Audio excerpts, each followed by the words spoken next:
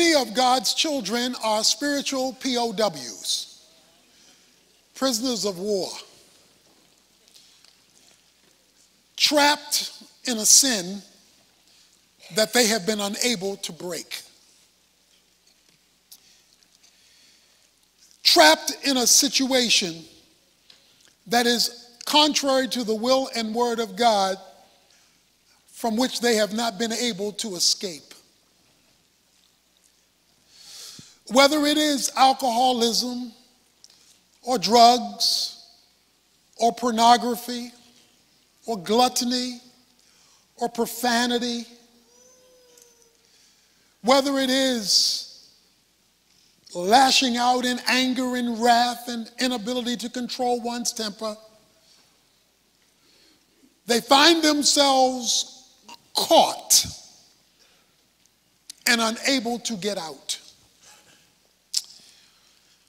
There is a whole addiction industry today to help people get out of the vice grip that is holding them illegitimately hostage. And what many are discovering is that going to church hadn't solved their problem. Praying hasn't released them from it. I want to talk about the consequence of addiction that shreds minds, ruins souls, kills relationships, because you find yourself caught. And even if that's not you, there is somebody in your circle of influence who finds themselves addicted. The biblical word for what the world calls addiction is stronghold. Because the biblical word stronghold is referring to the spiritual nature of the addiction. A stronghold is a spiritually based addiction, which means if you try to fix an addiction, which is really a stronghold, without the right spiritual connection, you can't be released from it because you haven't dealt with the core issue that's behind it. So you just deal with the thing itself. In your kitchen, whether you have a refrigerator or a stove or an electric can opener or a toaster or whatever appliance you have, all of them are different, but they all find their power from the same source, electricity.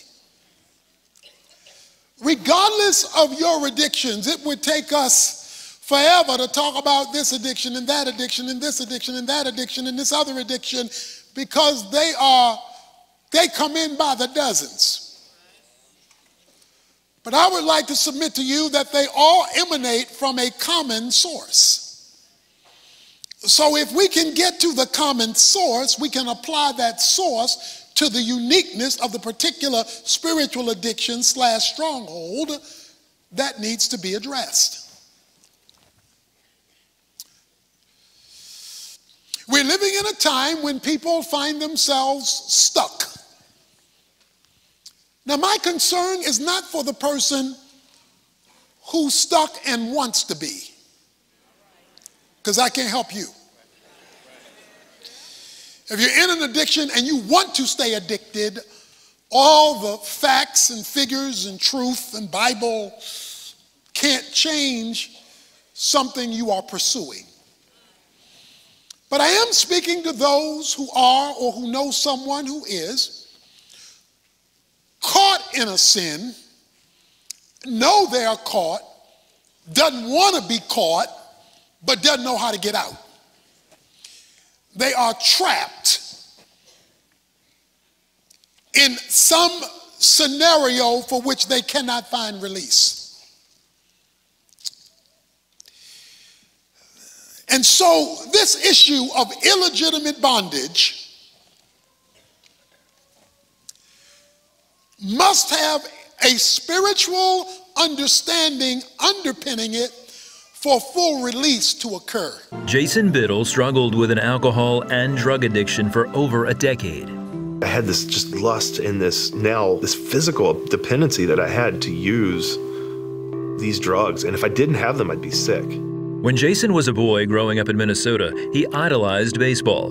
When an injury thwarted his sports career, he got into construction work.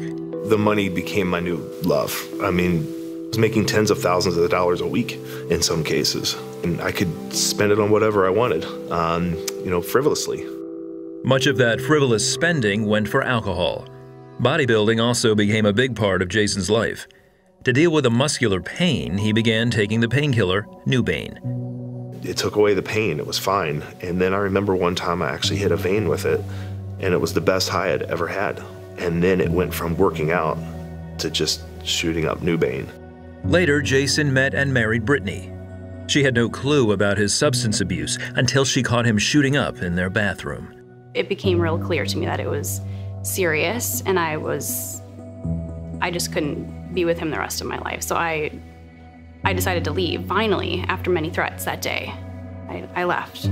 Jason talked Brittany into reconciling, and they started a family. Later, a friend invited them to a spirit-filled church where they heard the gospel, and both responded. I wanted to learn more about Jesus. I wanted to learn more about faith, and I knew that this was a true spiritual heart connection versus what I had had before.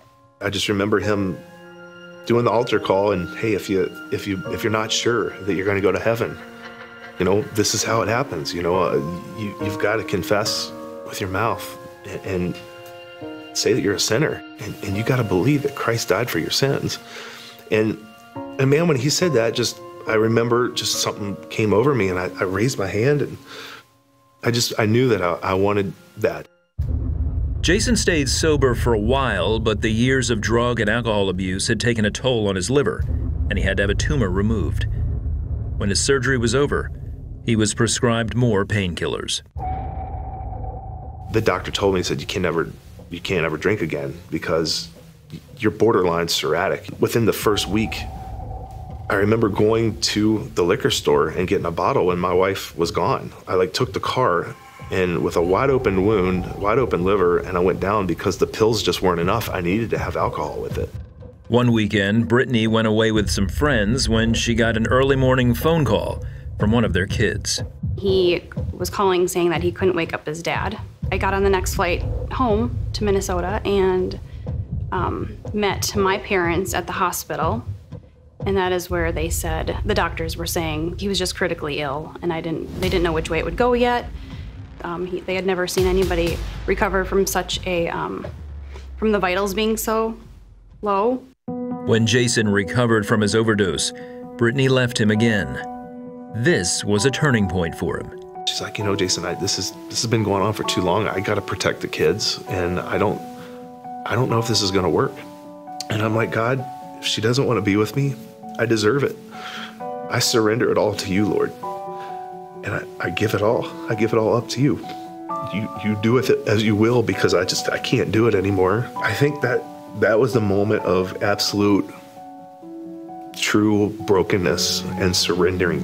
Upon his release from the hospital, Jason entered a rehab program at Redemption House in Minnesota.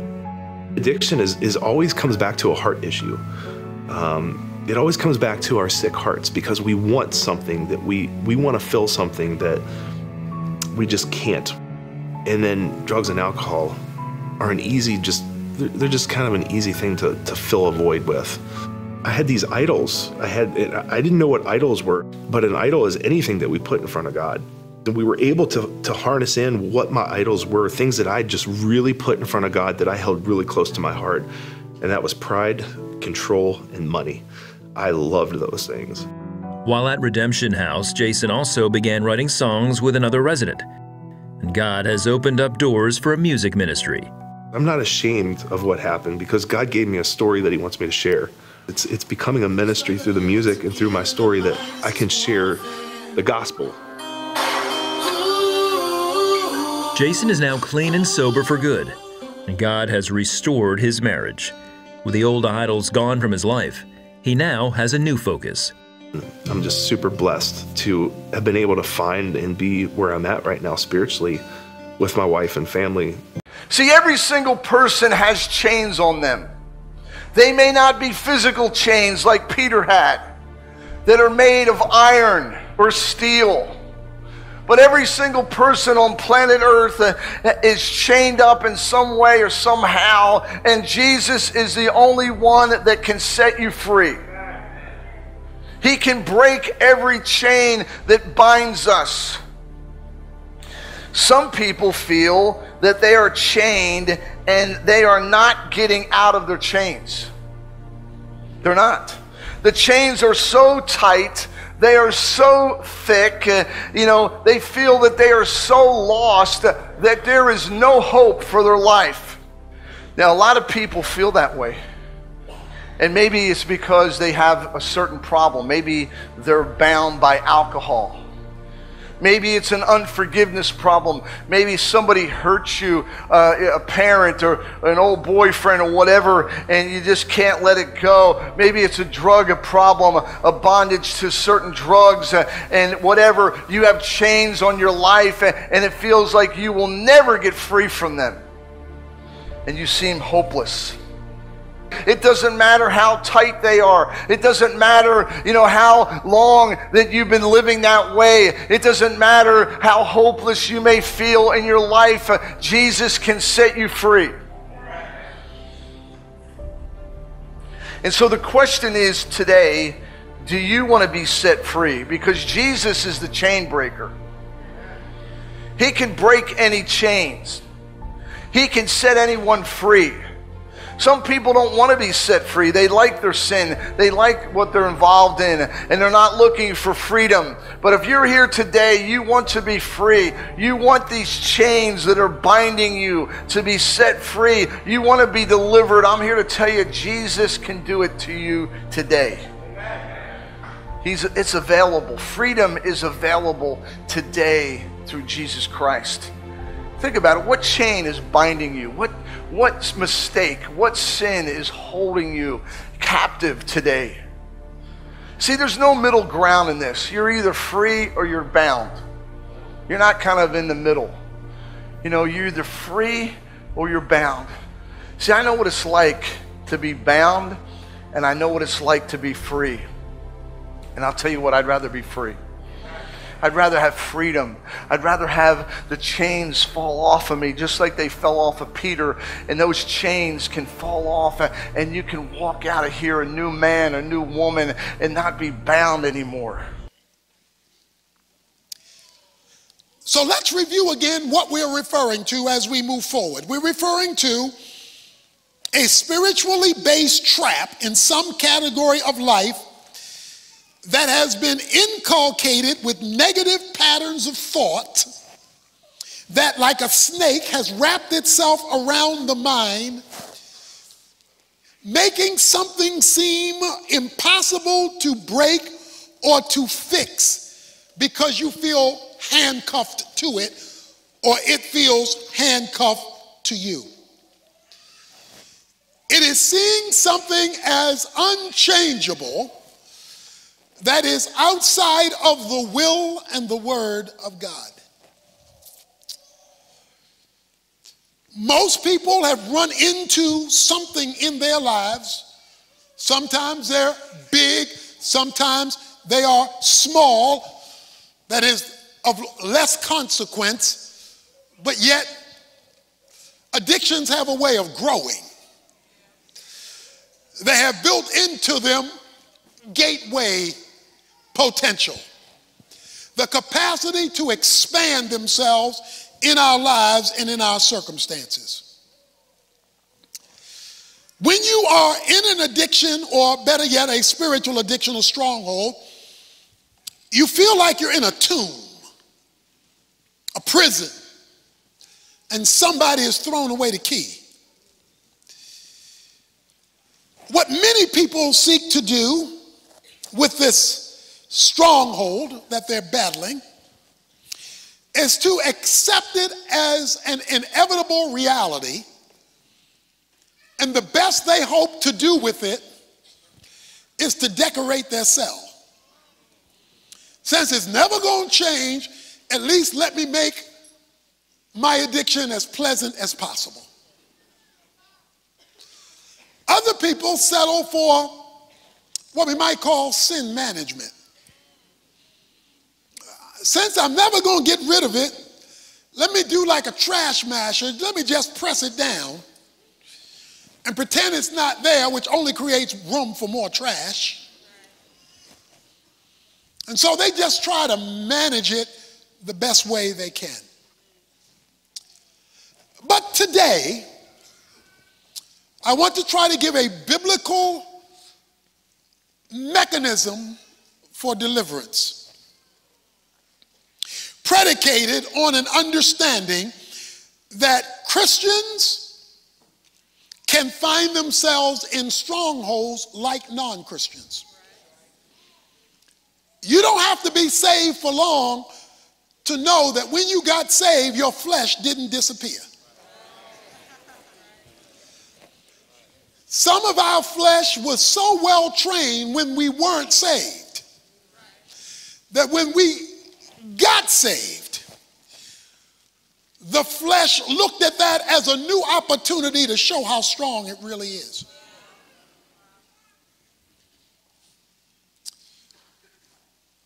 Even the most spiritual person in the New Testament, the Apostle Paul, struggled with something he couldn't shake. In Romans chapter 7, verses 14 to 24, Paul says he was doing things he did not want to do. He said he told himself, you shouldn't do it. He said the willing was there. I was really serious, but the ability to pull it off wasn't. I kept promising God I'm not going to do it again. I kept promising God. I struggled between my flesh and my salvation, and the two were not getting along. When Jesus raised Lazarus from the dead and gave him life, the Bible says he came up from his tomb tied up in his hands and his feet. Just because he had life didn't mean he was free. Jesus had to say, y'all got to loose him and let him go. I gave him life, but he needs freedom. So it is possible to have come to Christ, have eternal life, and still not yet be free from whatever the stronghold or spiritual addiction happens to be. Addiction is that dependency on a substance or an activity, an unstoppable craving. I need to have it. I can't do without it. It's like a compulsion, a weakness, a fixation, an enslavement to something. And of course there are many kinds of addictions. We can be addicted to food or to shopping, pornography, drugs, alcohol, gambling, internet. There's a whole range of addictions. Often people say, Jim, it's like I can't get out of it. I feel boxed in and I have sleepless nights and I feel a failure because I can't overcome it. There's no victory in sight. And I'm angry with myself because I'm not free yet. And such is the frustration and the utter struggle that people have when they are addicted to something that holds them like a vice grip. It's like a huge mountain which is unable to be climbed. And people with addictions need not so much judgment, but hope. What are the causes of addiction? Well, there are many. Sometimes people with very low self-esteem have to get something to prop themselves up. They think they're rubbish. They're useless. So they turn to a substance or an activity which comes over their lives and dictates their lives. There can be genetic factors.